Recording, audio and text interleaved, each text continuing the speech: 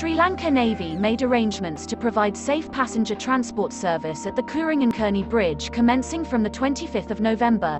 The residents in the area will be able to use this mode of transportation until the construction of the Kurinchankerny Bridge in Kinniya, Trincomalee is completed.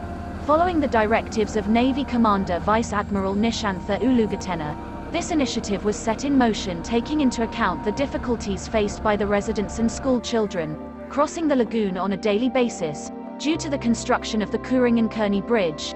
Accordingly, the Navy deployed a lagoon craft capable of carrying 25 passengers safely at a time, effective from the 25th of November, under the supervision of the Eastern Naval Command.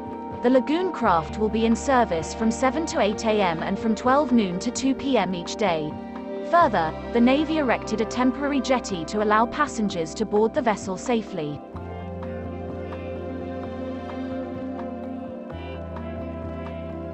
Six people, including 4 school children, were killed when a ferry capsized in the Kurinchankerny Lagoon last Tuesday.